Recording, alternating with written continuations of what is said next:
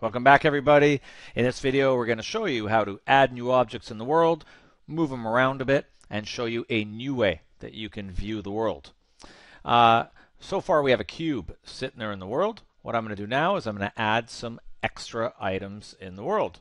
So let's go for that. You'll see here down at the bottom, there's an add menu item. We go add, and the ones we're going to be focusing on for this one is we're going to say add, mesh, and we're going to stick to these simple ones here. So very basic shapes. Well, we know we already have a cube. Let's add a cylinder in.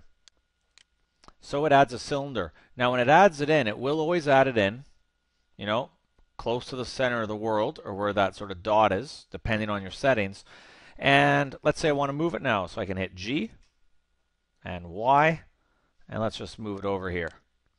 Keep in mind, I still have the magnet on. I'm actually going to turn that off. That was from the last video. Okay, I don't want it to snap to the grid.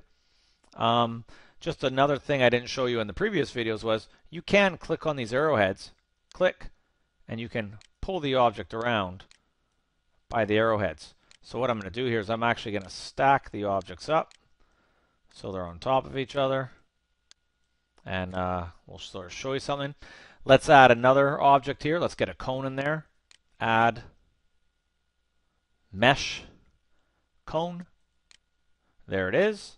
I'm going to move it by this. Click, drag. You'll see when you're going through an object the way it looks. Okay, it shows you they're basically on top of each other. And so I'm just going to do that. Okay, remember I could have used the G key with X, Y, Z. Now what we want to take a look at is a different way to view the world, which will show you something a bit better than this, because you can see here, this looked like it was sort of stacked, sort of. But when you move the world around, you're like, oh no, I was way off. Now, you don't want to have to turn the world like this on your own every time. Right click, and move the things down, to try to get them into place. And then you're like, okay, that's not bad. But then I rotate the world, I'm like, oh no, I was totally way off there. You don't want to have to rotate.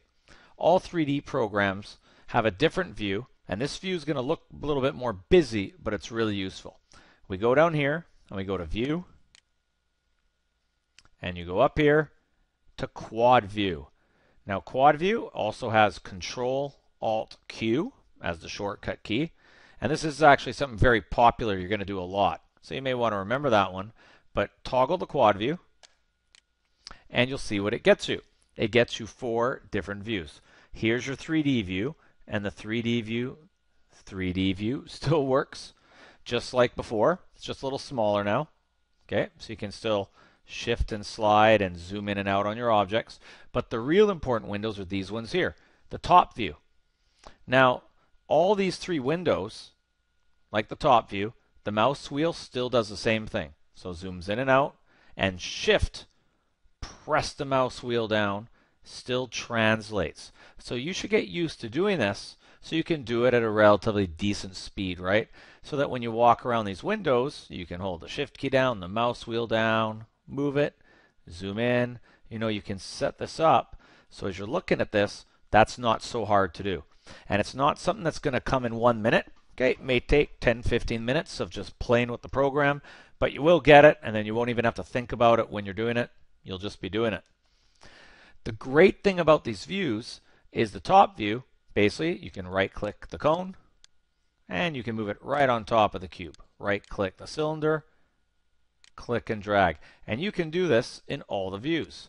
So when you do this in all the views, this is a much easier way to guarantee things are in line and where you want, especially if you want to zoom in. Now when I go to this 3D view here, I can see here I can basically spin it around from any angle, and this looks good. It looks like it's basically properly stacked. Okay, there's no weird 3D deceiving you. Okay, so the quad view, very important windows to work with. If you ever want to go back, just View, toggle quad view. Okay, and it puts you back to your normal view. Not bad, right? So now you can add objects, you can move them around, and if you wanted, hit the R key, Y, and look at that. I got a thing balancing. Do I actually know if it's perfectly straight up and down? Guess what? Try the quad view. And no, I wasn't quite there. So right click to select, R to rotate, Y, rotate it on the Y axis, and right there. I'm close.